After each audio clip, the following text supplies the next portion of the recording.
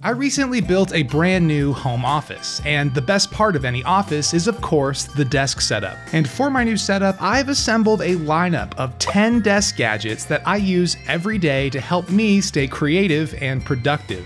Oh, and I should mention, there are actually 2 desk setups in this office. One is a Windows PC and the other is a Mac. And I found some really useful devices that work on both operating systems. But not all of them are perfect. In fact, some of these gadgets I regret buying. So let's get into it. Here are the 10 desk gadgets that I use every day in my office.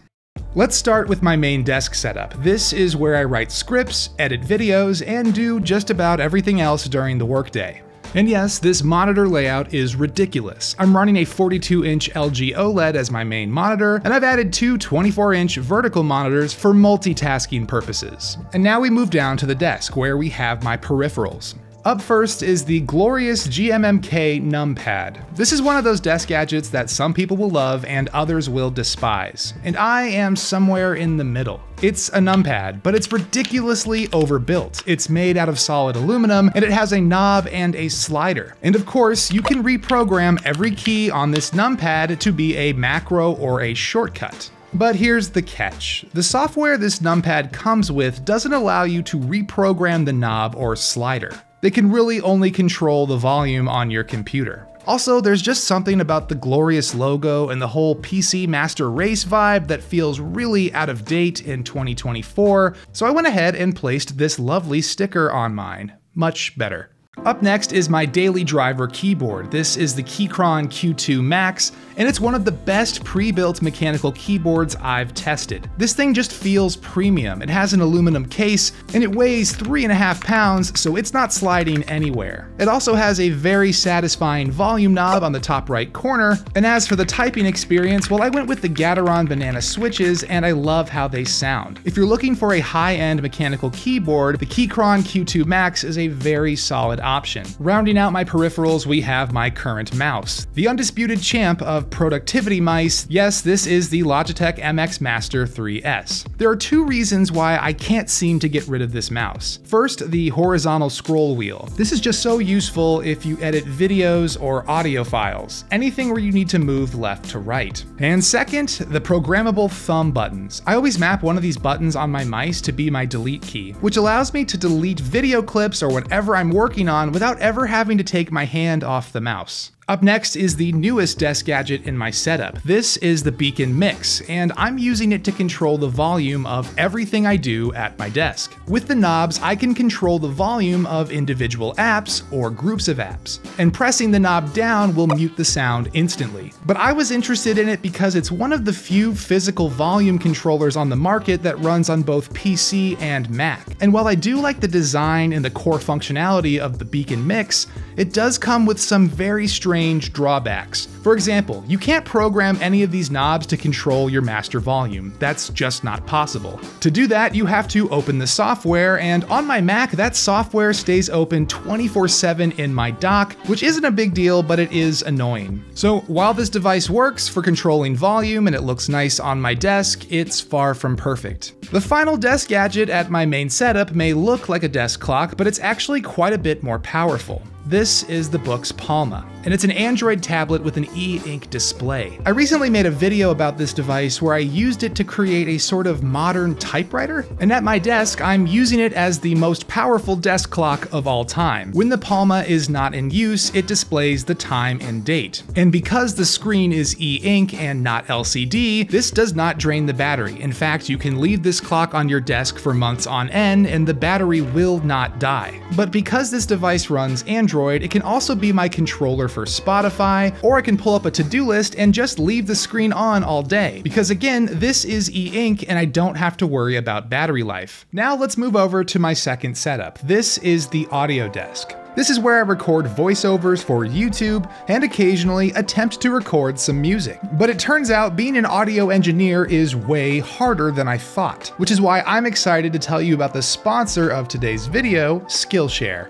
Skillshare is the world's largest online learning community that is focused on creative work. That means there are classes that can teach you how to draw and animate characters, or how to create 3D models, or one of my current favorites, how to record and mix music. And as someone who loves creative projects, Skillshare has been great for giving me the motivation and tools to pick up new skills and get better at my craft. For example, I recently moved my office downstairs and I get way less sunlight down here, which makes filming videos more difficult. Thankfully, Skillshare has a learning pathway all about digital cameras, and in this class, I'm learning how to dial in the settings on my own camera so I can capture better video in areas with less natural light. And if you're interested in picking up new creative skills of your own, you should head over to Skillshare using my link in the description below. The first 500 people to use my link will get a free month trial of Skillshare. All right, back to the tour.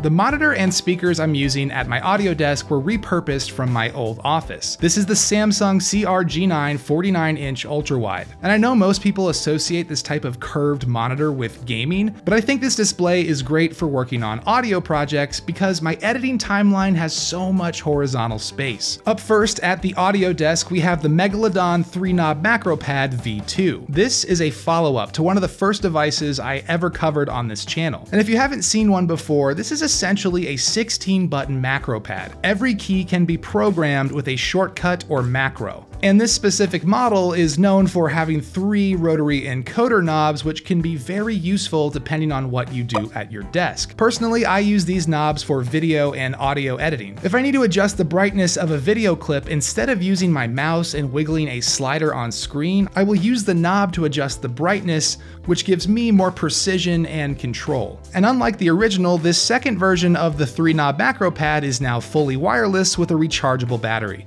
The keyboard that I'm using at my audio desk is the Newfie Air 96. This is a low-profile mechanical keyboard with a 96% layout, which basically means it has a numpad. As with the previous Newfie keyboards that I've tested, the build quality on the Air 96 feels premium. The key switches feel great to type on, but it's actually a very quiet keyboard. If you're looking for a mechanical keyboard that is safe to use during your Zoom calls, the Air 96 is a great option. As for my mouse at the audio desk, well, there's not much to say here. This is yet another MX Master 3, this time in black. I'm curious if anyone out there has found a productivity mouse that can compete with the MX Master series. If you do, let me know in the comments. Directly above the keyboard is a piece of music gear called the Roland Aria J6, also known as the Song Creation Machine. This is a super compact synthesizer that can fit on any desk, but what I love about this device is that you can tell it what genre of music you are trying to create, and it will automatically load up chords and notes that fit the genre, which means you can come up with song ideas in just a few minutes.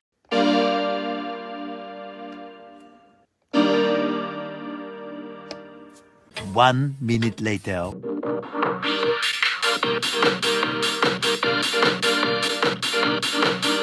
I know this is a very niche piece of gear, but if you're casually interested in music creation like me, the J6 is a fun piece of gear to keep on the desk. Up next is the trusty PC Panel Mini, which I've been using for years. Much like the Beacon Mix at my other desk, this is a volume mixer, and each knob controls the volume of a specific app on my computer. The only reason why the PC Panel isn't at my main desk is because it only runs on PC. The microphone I'm using at my audio desk is the Shure MV7. Which I have mounted on a Blue Compass arm. This mic was on my list of biggest disappointments of 2023 because the sound quality wasn't great when I used this microphone with a USB cable. But now I've swapped to a full XLR setup and I've dialed in the settings to the point where the MV7 is usable, but I will probably be replacing this with a better microphone in the future. And finally, we have my audio interface for this desk setup, which is the Behringer Xenix? Something like that. This is a 4-channel audio mixer with a USB output. That means I can plug my YouTube mic into this mixer, as well as a guitar and the microphone next to my drum kit at the same time. And as far as interfaces go, this is a pretty affordable device. But if you're just recording your voice at your desk, there is no need for a mixer like this. This device is really for multi-channel recording, which I do on occasion in my office.